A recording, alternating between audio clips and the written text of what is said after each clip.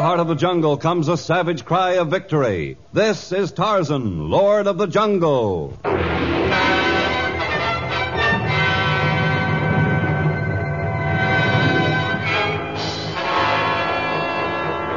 From the black core of dark Africa, land of enchantment, mystery, and violence, comes one of the most colorful figures of all time, transcribed from the immortal pen of Edgar Rice Burroughs. Tarzan, the bronzed white son of the jungle. And now, in the very words of Mr. Burroughs, the story, Death Has Small Wings.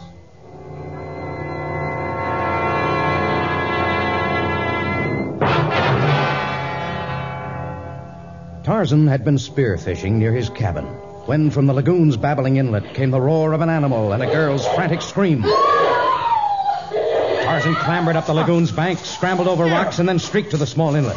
There, a mammoth crocodile was about to close its hideous jaws on a scantily clad young white girl. Tarzan's spear catapulted downward with tremendous force.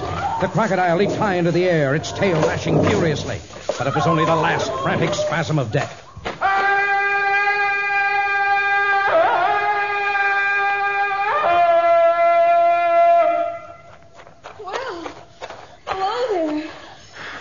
Like in the storybooks, the hero arrives in the nick of time. Are you hurt? Oh, only my new bathing suit and my dignity.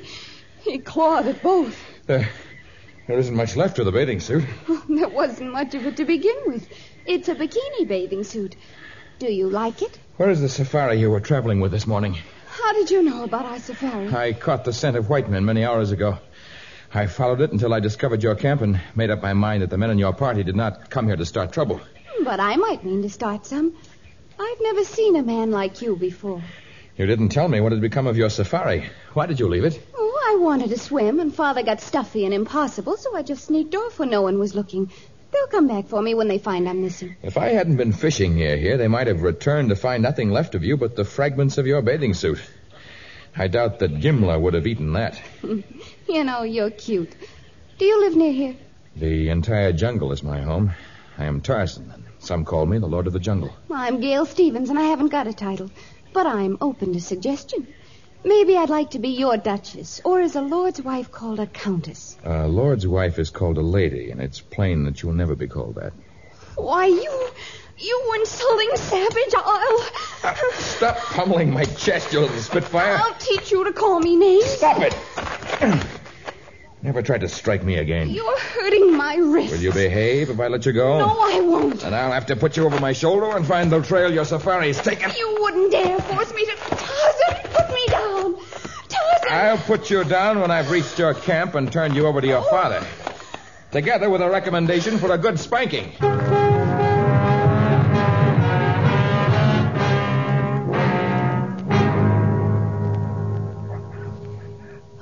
I originally planned this trip so I could get away from Gail for a little while. But her plane was waiting for me when I reached Mombasa. She's too much for me to handle, always has been. Is your wife no control over her either? My wife died when Gail was a baby. I guess that's why she's spoiled. Oh, I suppose now we'll have to wait hours until she gets dressed before we can push on. The terrific heat of this part of the jungle makes traveling by day almost impossible. You would do well to camp here and then resume your journey later by torchlight. Our head man suggested traveling by night, but Gail wouldn't hear of it. Do you let this young daughter of yours dictate everything you do? I don't let her. She just, well, there's no sense trying to cross Gail. Oh, I've got enough troubles without that. Business worries, my digestion. I do not believe in spanking children, but if Gail were my daughter, I might make an exception in her case. I tried it once when she was 3. She bit my hand. Anyone who can spank Gail will win my admiration and my respect, as well as my pity. Hi, Dad. Hi, Tarzan. See, it didn't take me long to change. How do you like the way I look now, Jungle Lord? A white riding outfit is hardly suitable for the jungle. Oh, you're a wet blanket. Come on, Dad. Tell the porters we're ready to start again. We're ready to start, men. Aye, aye, sir. And you'd better tell them to move faster or we'll never get to Kolhadeni. To Kolhadeni? But you mustn't go there. Oh, why don't you mind your own business? Well, this is my business, for I've decided to travel with you until you've passed beyond the jungle. Well, maybe my charms are beginning to work. To me, you're only a spoiled child, but I have determined that your safari is too small for a trek through the jungle. At best, this is no land for a white woman. Well, see, you admit it. I'm a woman. Maybe by the time we've reached Kolhadeni, you'll realize Kolhadeni is in the heart of the Dudu country. The doo-doo country? It sounds cute. Doo-doo. It is the natives' word for the tsetse fly, whose sting causes sleeping sickness. I'm not afraid of a few tiny flies. Perhaps you have not the intelligence to be afraid of anything. A few tiny flies. In the land near Kolhadeni, the natives say that death has small wings.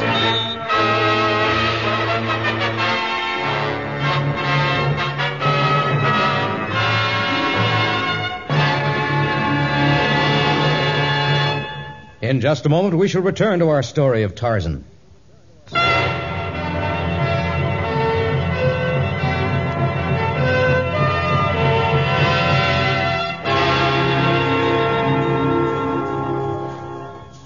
Day after day, the small safari cut its way deep into the jungle, ever in the direction of Kolhadeni, in the Dudu country. And as they approached this land of the living dead, the native porters began to desert the party, scurrying into the tangled undergrowth, as though they had already seen the specter of the Grim Reaper. Tell me, Gale, what makes you so determined to reach Kolhadeni? Why did you choose it as your destination in the first place? Because the man at the travel station in Mombasa said it was the one place we mustn't go. And the moment he said it, I knew what Gale's reaction would be. He was a funny little man who looked all frightened and mysterious when he spoke about it. He called Kolhadeni the Forbidden City. Why, I'd rather die than pass up something like that. Many people have died for having gone to Kolhadeni. Oh, you're not scaring me with all that yakety-yak about tsetse flies and sleeping sickness. I know it's just a cover-up. A cover-up for what? I figured out that Kolhadeni must be one of those places where they hold all those weird native rites, the ones white people aren't supposed to see. You know, with child brides and crazy dances. I will tell you what Kolhadeni is. It's a miserable collection of earthen huts, each one seething with wretched natives who've been torn from the bosom of their families by the dread disease. Oh, you're just trying to scare me. Perhaps the sight of them may make you realize that the world doesn't begin and end with your own selfish being. Now, Tarzan. You'll see hundreds of wretched blacks who are nearer to death than to life. Desolate humans who merely wait for the gentle hand of death to release them from their suffering. You're making it all up. I don't believe you. You haven't the sense to recognize the truth. You're a shallow-minded, selfish child. What? You can't talk to me that way. Why, Gale. When we first met, I told you never to strike me again. But it was just a playful slap. She didn't mean it. Oh, yes, I did. And I mean this one, and this, and this. It's time someone taught you a lesson. Let me go. Take your hands off me, Tarzan. Dad! Tarzan, perhaps. What do you think you're going to do? I'm going to give you the spanking you've had coming for a long, long time. No, Tarzan. No, please, I'll never... Of course this hurts me more than it does you. I hate you. I'll get even with you. I'll pay you back for this. Oh!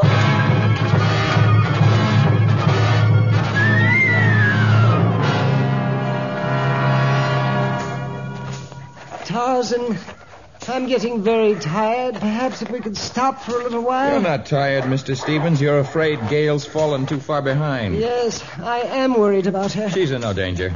I can sense the coming of enemies. Oh, please stop and wait for Gale. Please, Tarzan. All right. Boss! Boss! Oh, she's trying very hard. She hasn't complained about the hardships for several days now. Yes, she's learning. She's only a child. With the body of a woman, a dangerous combination. Oh, yes, I guess so. Well, perhaps by the time we get back to the States... I wonder what's happening there. If only I could get my hands on the current stock market quotations. You're worrying about the stock market when we're drawing close to a land from which we may not return? But I can't help it. That's all I've thought about for years. Perhaps this trip may teach you something, too, Mr. Stevens. You may discover that the stock market returns are not so important. Gale? Yes, what's left of me. Well, at least you stopped for a rest. You know, I could stretch out right under that tree. We're ready to start again. We were merely waiting for you to catch up with us. All right, if you'll just wait a second until I take these heavy boots off. No. Your mosquito boots will remain on. You're to keep your shirt buttoned to the neck, and at no time must you permit any part of your body to be exposed. No bikini bathing suit, huh? What are you doing, Tarzan? Breaking off a few palm fronds. From this point, we will walk single file. Gale, you go first. Mr. Stevens, you follow. And if you see any large brownish flies land on Gale, use the frond to chase them away. I shall walk behind you and do likewise. But who'll chase them off you? I shall try to be wary and whisk them off before they have a chance to bite. But we've been inoculated, and you... Oh, there's no sure inoculation against sleeping sickness. And I'm in better physical condition than any civilized man. Well, we'd better be moving along. Yes, if we keep on at the pace we've been making, by tonight we shall reach the land of the doo-doo.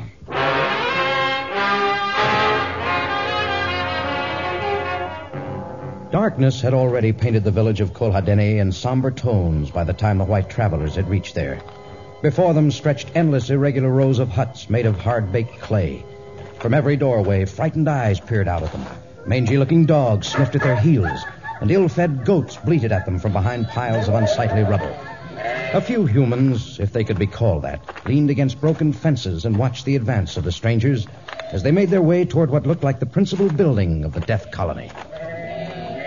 Well, Gail, are you satisfied now that I told the truth about Kolhadeni? It's very interesting. I'm glad we reached here. Why, the people are nothing but skin and bones. They look tubercular. Look, one of them's coming toward us from the big building. Oh, yes. He looks healthier than the others. Jumbo, stranger. Jumbo, I am Tarzan, who comes from the Punya country. And this is Mr. Stevens and his daughter Gail from the land across the seas. And I am Dr. Kuruza. You're a doctor? Why, you look like a... A jungle savage? I am, but I left my people for many years. I studied medicine in the white man's country and have returned here to help them. Why have you come to our land? Well, we'd like to help, too. I mean... We came for various reasons, Dr. Kuruza. The young lady because of childish curiosity. Mr. Stevens because he is too weak to deny his daughter her slightest whim. And I because of a perhaps mistaken idea that I might teach this spoiled child a lesson. You have chosen a bad time. The season is both hot and moist, and despite everything I've tried to do, the tsetse flies are multiplying alarmingly. Oh, look at that tiny child. Almost completely wasted away. She is but one of many.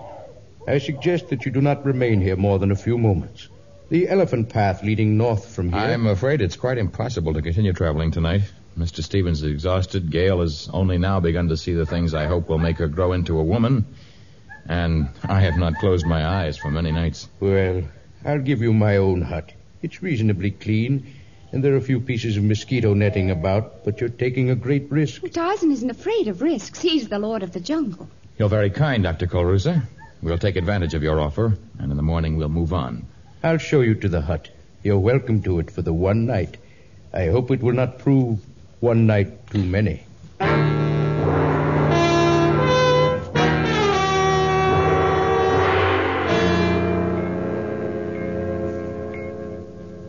Are you all right, Gail? I'm practically asleep. For all your talk, this isn't so bad. I still think you ought to have one of these pieces of mosquito netting, Tarzan. We have clothing to protect us. Try to get some sleep, Mr. Stevens. We must start early in the morning. Well, all right then. Good night, Gail. Good night, Tarzan. Good night.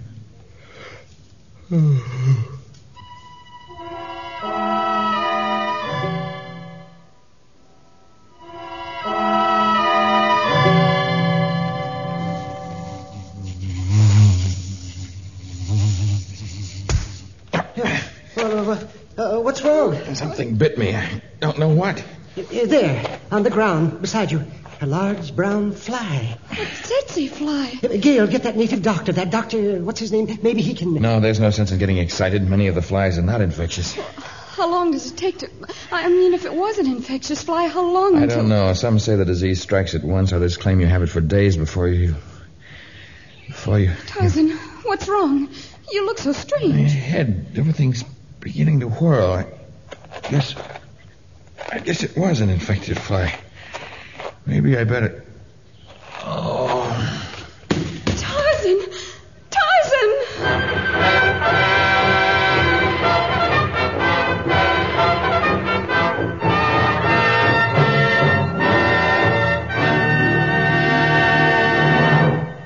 In just a moment, the very strange conclusion of our story, Death Has Small Wings.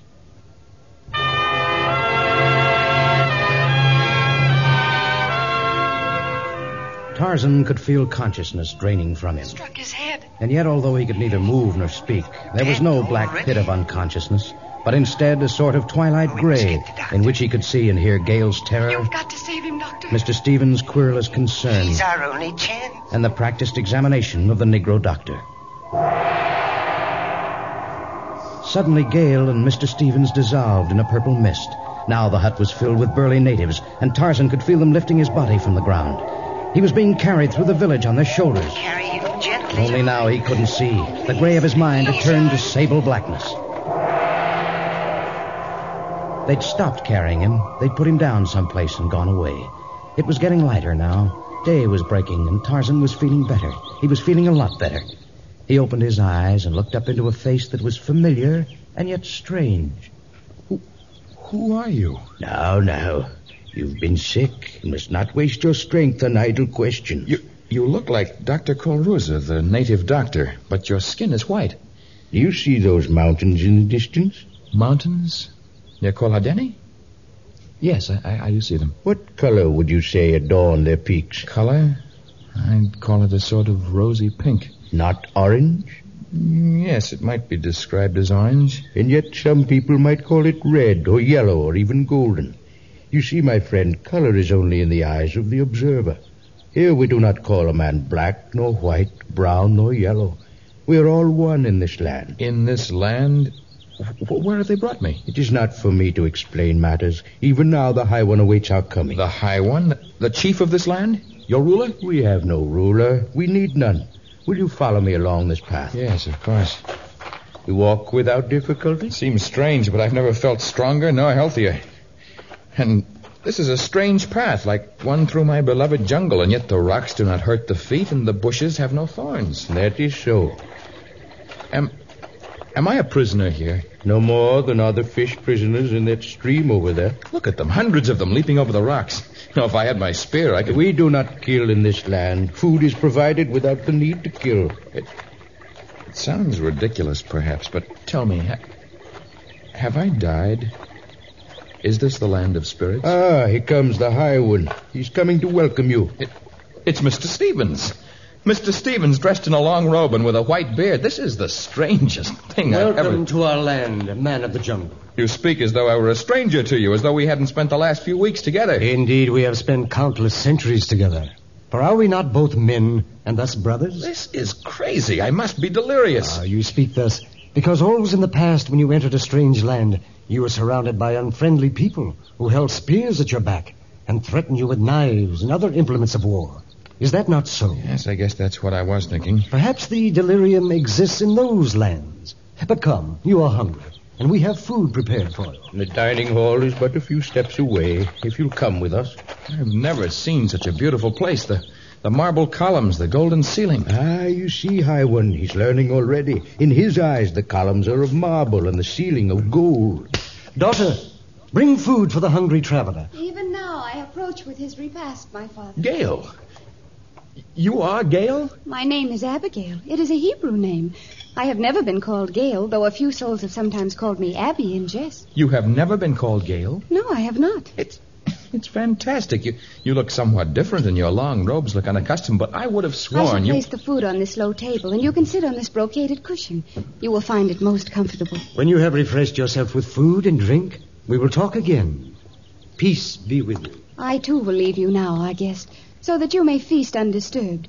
If you wish anything more, summon me by clapping your hands, and I... No, don't go, please. I want to talk to you. I shall be happy to stay if you desire my presence. Here, I shall sit beside you on this other cushion. There. You once vowed to get even with me, Gale. Is this crazy world I find myself in part of your scheme? I have never seen you before this day. My name is Abigail, not Gale, and vengeance is unknown in this land of ours. But why do you have troubled thoughts? Do you not like our country? Oh, it is beautiful, but somehow strange and unreal. The way the birds fly blithely in and out of the windows of this palace, the manner in which the small beasts of the forest peer in without fear of man. They have no need to fear us, nor have you any cause for fear. You keep watching me so strangely, and yet my only desire is to serve you. That's what I can't understand, your desire to be helpful. For the Gale you resemble strangely thought only of herself. A girl who thought only of herself? Ah, but that was in another land. And your father, in that other world, he was weak and spineless. Here he's a tower of strength who's called the High One. What is the secret of it all? Our only secret, if we have one, is that here we know not the meaning of fear. And without fear, there is no evil. Look behind you. A panther. I have no fear. And I have no knife, but I will battle him with my bare hands as I have many times before. Sit down, jungle man, for the panther is as gentle as a kitten. What? It's true. He's fawning against you like a household pet. Of course. He wants to be petted. There you are.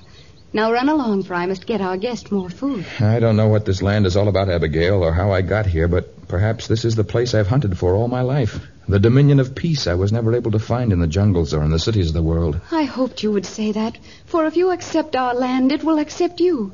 I will open my heart to you and do your bidding always.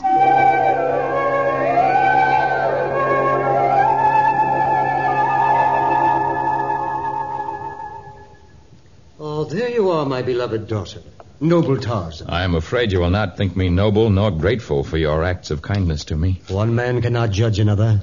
What is it, Tarzan? He wants to leave our land. Well, he has not yet taken our vow. It's hard to explain, High One. When I first came, I thought this was the paradise I had always longed for. And it is not? We have failed in some way? Oh, the failure is in me. I am unready for a land in which there are no wars, no angry words, no raging elements, a country that knows no weapons, whose animals are all peaceful as doves.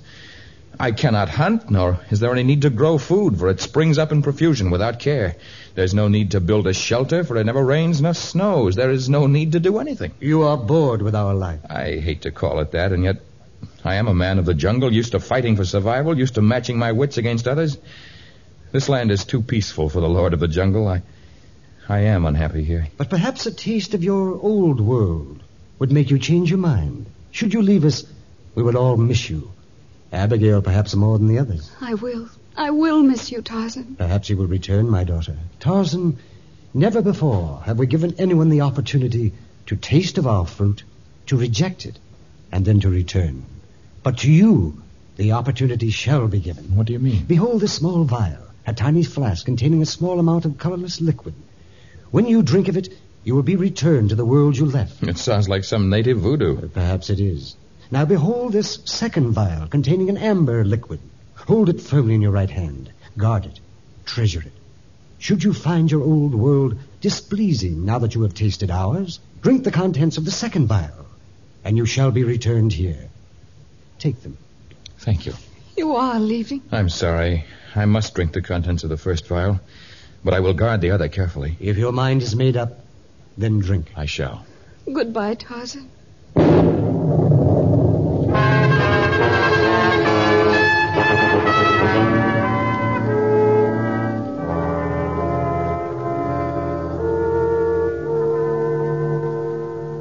He's coming to, Mr. Stevens. He is indeed. At last. I was afraid for a while his death would be on my soul. I insisted on coming here to call her Denny. The color is coming back to his face, Dr. Colruza. What's happened? High One? Abigail? I don't know what you're talking about, but you've certainly given us a scare. You've been unconscious for weeks. Gail and I thought you were a goner. But now you've passed the crisis. I think you'll be all right. The liquid in the vial worked. I gave you no liquid. I've been giving you liberal doses of Bear 205. It's frequently effective when you catch the disease in its early stages. Have I been here all the time? What are you talking about? Of course you've been here.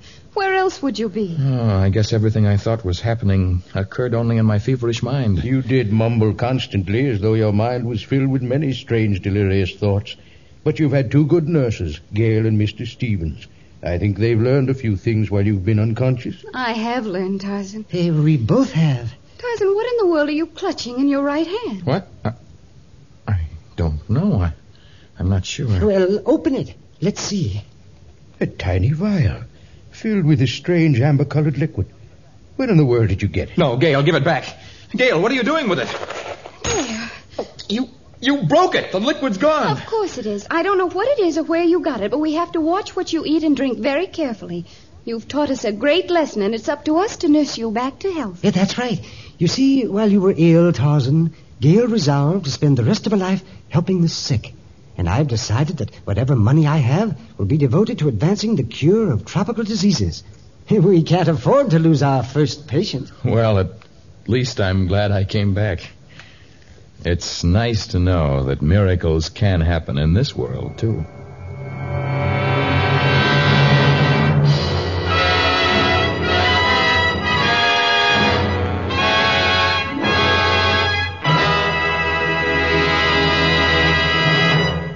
We'd like you to remain with us for another few moments so that we may tell you about our next exciting story of Tarzan.